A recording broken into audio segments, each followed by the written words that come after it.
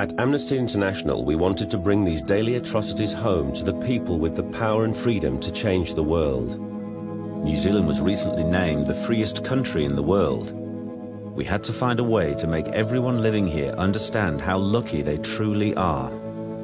So we built software that could analyze your entire Facebook history to show what global punishments your current lifestyle would receive. Trial by Timeline analyzed Facebook profiles to an unprecedented level. It looked at who you were friends with, it looked at everything you'd ever liked, posted or written.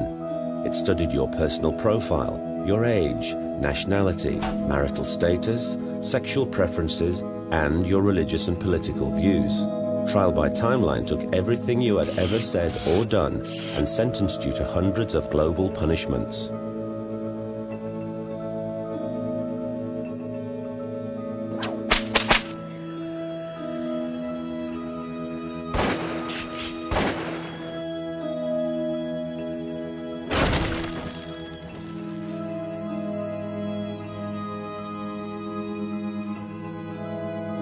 Upon sentencing, you were told that right now, people were suffering these punishments simply because they attempted a quality of life similar to yours.